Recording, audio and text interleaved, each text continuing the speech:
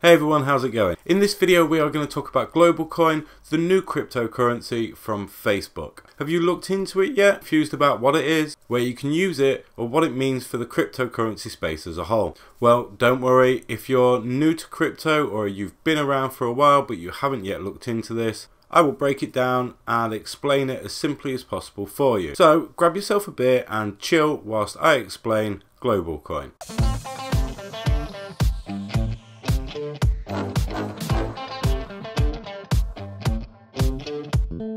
Hi everyone, I'm Fez for Bitcoin for Beginners. We're all about sharing enjoyable, informative and easy to follow content without shilling, just our research and honest opinion. If you enjoyed this video, please make sure that you give us a thumbs up. If you don't, then you know what to do. And whilst you're there, why not subscribe to the channel as well? And if you hit the bell icon, you will receive notifications of when we upload new content. So finally the rumours have been confirmed. Facebook is entering the ring with its own fiat-backed cryptocurrency. Some of you may remember that the Facebook rumours started back in May of 2018 when Facebook launched the blockchain initiative. A spokesperson said, like many other companies, Facebook is exploring ways to leverage the power of blockchain technology. This new small team is exploring many different applications. An advertisement for blockchain developers was spotted in December of 2018, which rekindled rumours that Facebook was entering the cryptocurrency space. And then again in early April of this year, when Nathaniel Popper tweeted that Facebook were seeking to raise $1 billion for their fiat-backed cryptocurrency. These rumours were confirmed in a Wall Street Journal article on May the 25th. Facebook finally officially announced that they were launching their own cryptocurrency, which we now know as GlobalCoin. We can expect GlobalCoin to be launched in early 2020. It has also now come to light that Zuckerberg has held talks with the Winklevoss twins, and boy would I have liked to have been a fly on the wall for that conversation, given the history between the three of them. He's also been and held talks with the Bank of England, as well as companies like Visa and MasterCard. Okay, so what is GlobalCoin? GlobalCoin is yet another fiat-backed stablecoin with an initial market cap of $1 billion. A source is said to have said that this money will underpin the value of the coin to protect it from the wild price swings that we see in Bitcoin and other cryptocurrencies. The coin will be pegged to a range of fiat currencies, including the US dollar, the euro, the pound sterling and the Japanese yen. GlobalCoin claims to be able to make sending money as easy as sending a photo, and also claims to be able to offer secure and affordable payments even without a bank. Now I'm unsure about this last claim, as at some point a user would have to buy GlobalCoin, unless we are going to start seeing little blue ATMs similar to the Bitcoin ATMs popping up all over the world, enabling people to buy GlobalCoin. Facebook's recent acquisition of Instagram led to the release of a shopping feature, which we should expect to have built-in functionality with GlobalCoin from its launch date, as well as the WhatsApp app. And on top of that, we currently have the ability to sign into thousands of websites using our Facebook login information via a very simple and easy to use plugin.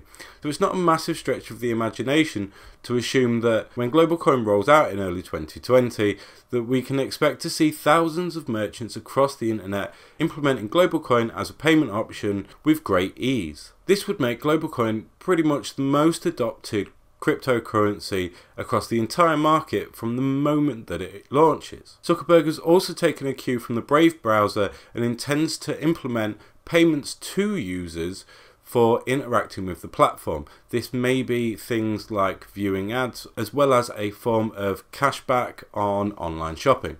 I don't think that we can expect GlobalCoin to be a Brave killer. Instead, I think ultimately they will complement each other, with many users still making use of the Brave browser for its implemented privacy functions, as well as the passive income generated by viewing ads. This would be coupled with accumulating GlobalCoin from Facebook when they're doing their daily scrolling through the news feeds. But what does it mean for crypto as a whole? Well, Facebook has an average daily user count of 1.5 billion people and a monthly active user count of an estimated 2.5 billion people as well. That's a staggering number of people that could potentially be turned on to cryptocurrency and blockchain. It's easy to see why a lot of people think that GlobalCoin is going to open the floodgates to mainstream adoption and herald in a golden age of crypto. I, however, don't think this is the case. It will legitimize blockchain technology, and other organizations may start looking at it in a more serious light. But I seriously doubt that 2.5 billion active users are going to rush out to accumulate Bitcoin. It will, however, take away some of the stigma attached to cryptocurrencies and act as a gateway to make the average user a little bit more comfortable and familiar with cryptocurrencies. But we have to remember, with great power comes greater regulation. It would be naive of us to think that with the launch of GlobalCoin, we won't see a new wave of even stricter regulation. Just exactly how strict remains to be seen. So we have a few things to consider. Namely, GlobalCoin is unlikely to lead to the entire crypto space being worth trillions of dollars. We also have Facebook's pretty shady past when it comes to handling users' personal data. So can we, or even should we, trust them with our financial data too? GlobalCoin also goes against two of the core principles behind cryptocurrencies. That is that they should be both permissionless and decentralized. Of course, GlobalCoin is neither. GlobalCoin is running in competition with companies like PayPal, Apple Pay, Amazon, and pretty much all the other stablecoins out there. In my opinion though, it isn't acting in competition with Bitcoin, nor is it in competition with Ethereum. For example, Bitcoin is a peer-to-peer currency, but also a store of value, which GlobalCoin is unlikely to become. In terms of Ethereum, Ethereum is a network that individuals or companies can utilize to launch their own projects or their own tokens. To the best of my knowledge, this is something that Facebook and GlobalCoin have expressed no interest in to date. Now, I'd love to hear your thoughts on GlobalCoin. Do you think it's going to send the whole of the market into outer space and make us all millionaires? Or do you think that it's the crypto antichrist, that it's bastardizing the core beliefs in search of more big data and even bigger profit? Let me know in the comments below. So I hope you've enjoyed this video, and I thank you for sticking around to the end with me. If you haven't already, make sure you hit the like button, you can hit subscribe, and also if you hit the bell icon you'll receive notifications of when we upload new content. I've been Fez for Bitcoin for Beginners. Take care.